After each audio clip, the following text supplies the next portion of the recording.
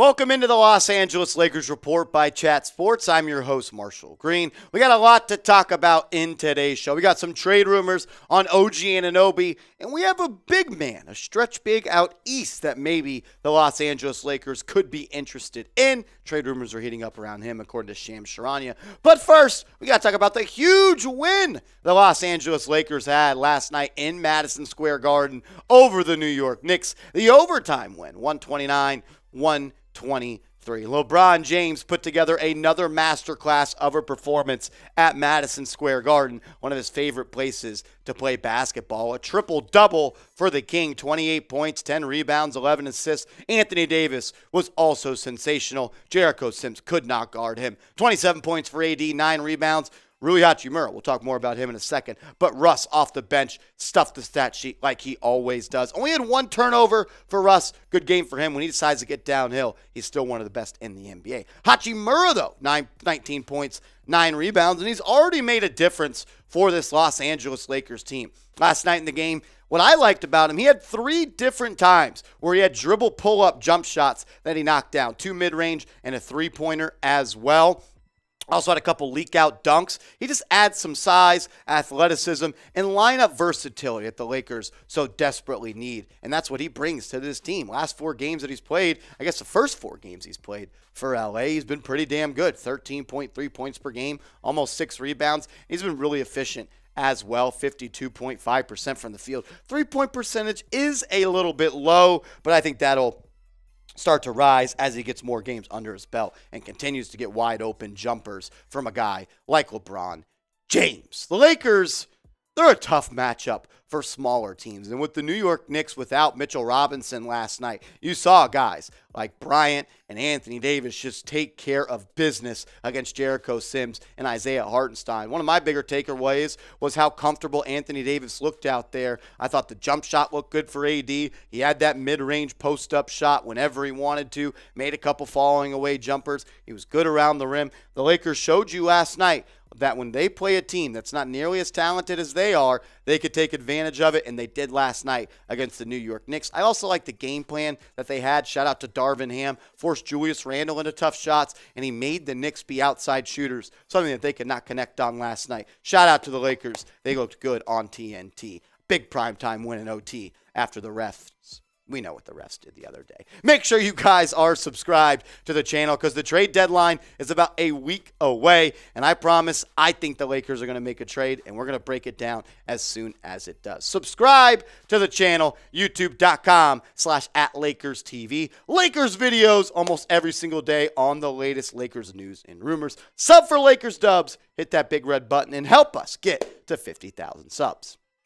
The trade rumors are heating up surrounding LA. We just said it a second ago, but the trade deadline's almost here, and that's when the juice really starts to rise. Chris Haynes says Rob Pelinka still has another move or 2 up his sleeve. What could it possibly be? Well, to find out what it is, I think we need to look at first what the Lakers have in house. We know that when you make a trade, you got to match the salary. So the main trade assets that the Lakers have right now are pretty much salary fillers. Lonnie Walker still has some juice. He's been pretty good this year. Beverly, he's just a number next to $1 million sign. That's $13 million. You can make a trade for someone. Then Russell Westbrook, if they do decide to move off of Brody, they can use his $47 million cap. They also have a first-round pick in 2027 and a first-round pick in 2029. But Rob Pelinka has said he doesn't feel the need to move those 2 picks unless it's netting them a superstar.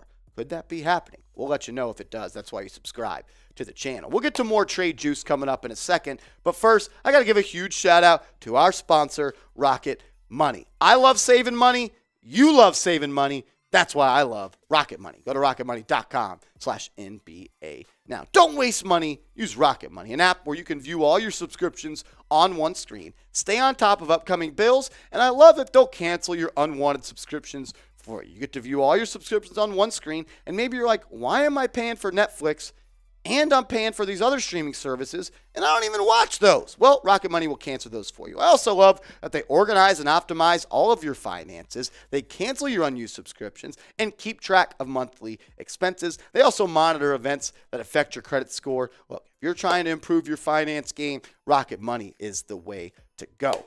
That is rocketmoney.com/NBA now. We are proud to have them as a sponsor here on the Los Angeles Lakers Report by Chat Sports. And I promise you, you're going to love it. Just go to rocketmoney.com/NBA now. OG Anunoby is the guy right now in the trade streets of the NBA that has the most juice surrounding him. There's rumors that the Raptors are looking for 3 first-round picks. That's something the Los Angeles Lakers don't have. But they do have 2 unprotected first-round picks, and I believe that would be enough to land a guy like OG Anunoby. Is Anunoby the player Robbie P would shell out the first-round picks for? Let's take a deep dive into it. What do you get in a guy like OG Anunoby? You get a good scorer, a guy that plays his role and is really a superstar role player. Not a superstar, but a superstar role player. What do I mean by that? He's a superstar in his role. He plays defense, he rebounds the basketball, he steals the basketball, he plays defense, and he knocks down shots at an above-average clip. 17 points, the league leader in steals per game at 2.1, shoots 46% from the field, and almost 37% from downtown. Anunoby is the premier two-way player on the trade market right now. If you're able to slide him into the starting lineup next to LeBron James and Anthony Davis, that's a lineup that has some juice and I truly believe could contend in the Western Conference. But the question is Rob Pelinka willing to shell out both of those unprotected first-round picks? Because that's what I think it is going to take if you want to get OG to go from Toronto to LA. There's also reports out there that a mystery team offered 3 first-round picks for OG Anunoby. And if that were the case, I think he would have already been on said mystery team. But I think sometimes we need to realize that a first-round pick, all first-round picks aren't created equal. That's what I'm trying to say. You got unprotected first-round picks, and you got protected first-round picks. If someone offered 3 unprotected first-round picks for OG Anunoby, yes, that trade would already be done. But if you're only going to give him 3 protected first-round picks, and those first-round picks are mid, as the kids like to say it, he would stay with the Toronto Raptors, and that is why he is still a part of Toronto. What about this trade idea, though?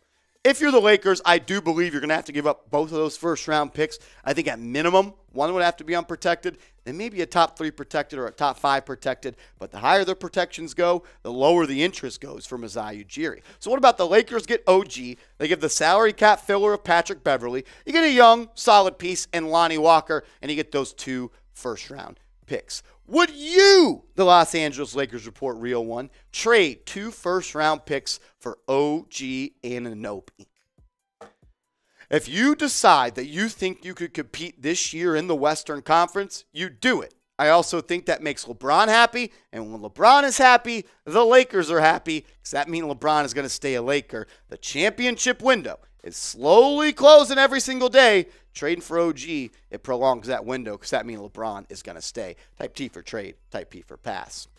A new name to watch here on the channel is Jalen McDaniels, the stretch 4-5 for the Charlotte Hornets. He's a pending restricted free agent, meaning that the Charlotte Hornets can match a contract if he does opt to sign somewhere else in free agency. McDaniels has received significant interest, according to Shams Charania, and when you can get a 6'9", power forward like McDaniels that shoots 33% from downtown, that's going to draw interest from other teams. He's also getting up about 3.7 three-pointers per game. So this isn't a small sample size for McDaniels. He can protect the rim a little bit. He's a guy that's averaging a half a block a game. He's also giving you 1.1 steals per game. He's got switchability in the pick and roll. He can also score a little bit, 10.9 points per game and 4.9 rebounds. I'm a fan of McDaniels, but I'm not giving up juice, big juice for him.